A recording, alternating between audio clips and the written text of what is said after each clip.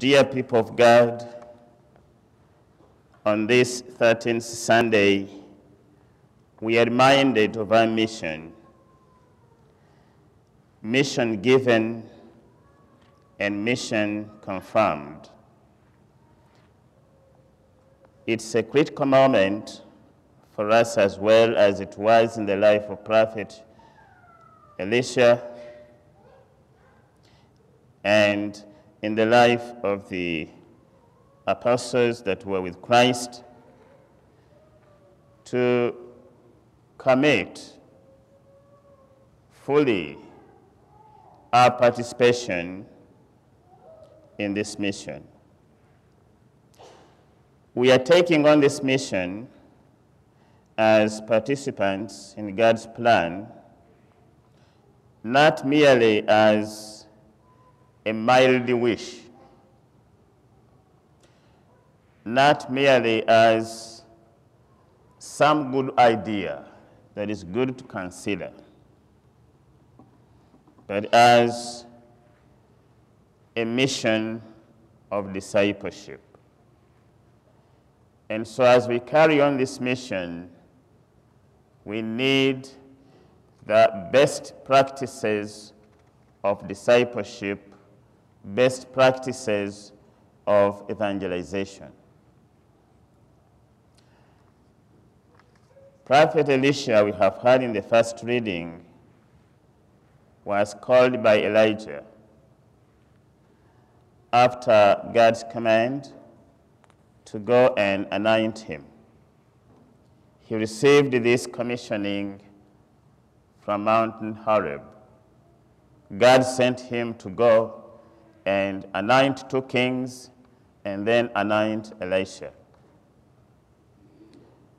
He found Elisha in the fields working.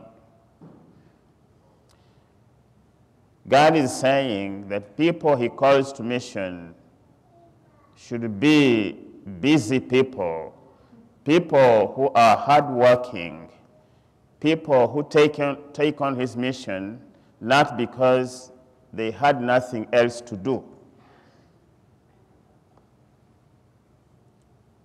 So God does not take in idlers. We have all to be hardworking. So God picks Elisha from his daily work. He was a son of Shaphat, who was a rich and prosperous landowner. From the fields, he takes him and sets him apart for work in the kingdom. And this is shown by the throwing of a cloak by Elijah over Elisha. And when Elisha saw the cloak of Elijah landing on him, he understood what it all entailed, that he was called for mission.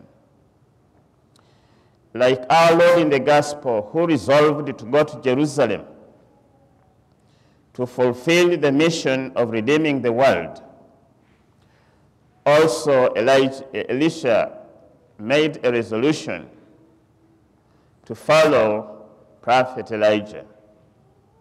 But he asked for permission to go and say farewell to his family, which he did very quickly. And the actions he does are a full explanation of his resolve. He slaughters the oxen and burns the plows he was using and uses them to roast the meat. And he gave away the meat to the people he had employed. And that was the end of it. He broke off from the old way of life and made a resolve to take on a new life of following Prophet Elijah. Period. This is what we also need to do, to break away from the old way of life and take on the way of the mission for which we are called, which mission we are already confirmed in. On the day of baptism, after being anointed with chrism, we received a white garment. That is the cloak of Christ that he bestowed on us, and in it we received the dignity of being prophets, kings, and priests. We were confirmed by the chrism and were vested with that dignity. So we are in the world with full resolve to bear the good news, never to turn back to the old way of life, but to take on the new way of life that is demanded of a disciple, of a witness of the good news. So the resolve of Elisha helps us to renew our resolve to be purely for discipleship in the world. For this is what our freedom as those anointed for Christ requires of each one of us. And when we are on mission, as Christ our Lord was heading to Jerusalem, we meet obstacles.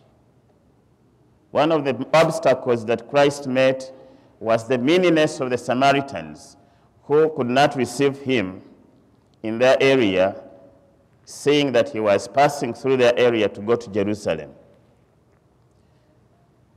The team he was with, which included John and James, the two brothers, was displeased about this. And we have heard what they said. Lord, do you want us to call fire from heaven to burn these people? Mission can be difficult. You can be rejected.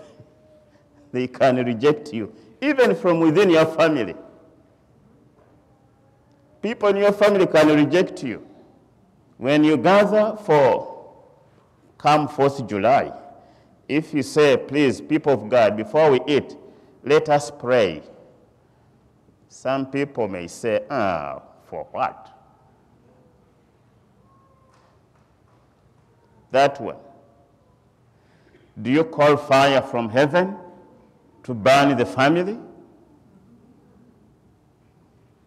It's risky. How many funerals are you going to have? Those are way too much. So the Lord rebuked them, saying, this is not what you are empowered for. A disciple, a witness of the good news, should not end up contradicting himself while on mission.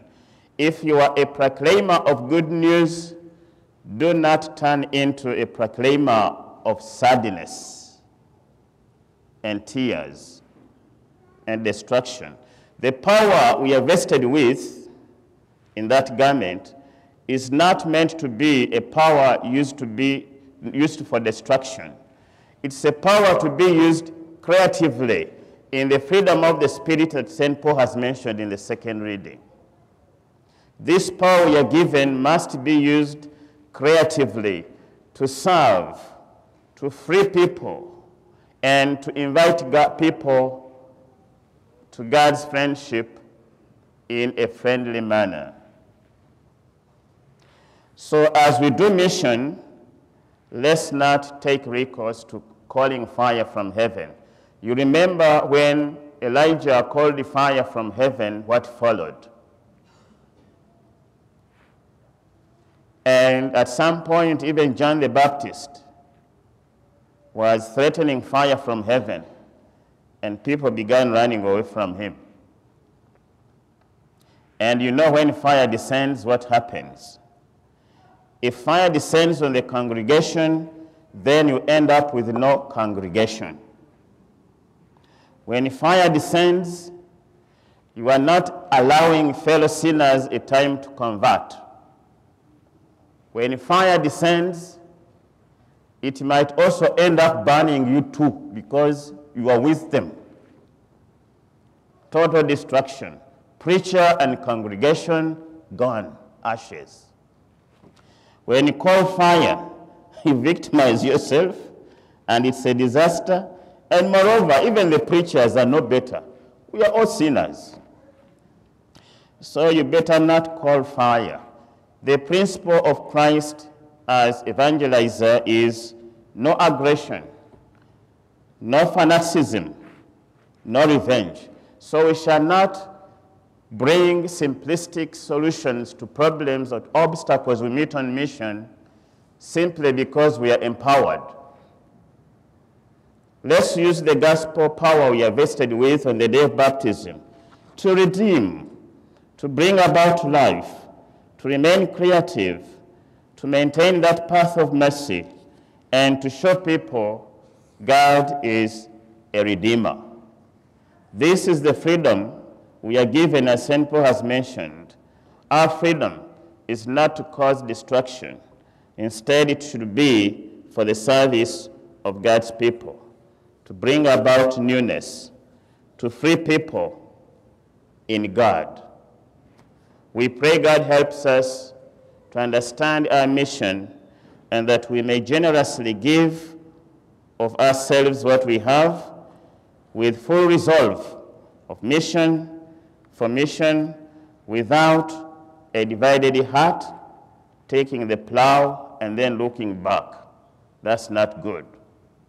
Let's come forward to engage in mission without unclear motives. If we are looking for a soft landing on mission, forget. The Son of Man has nowhere to lay his head. So comfort is not there. Sacrifice is abundant. And it's out of sacrifice that the best comes out.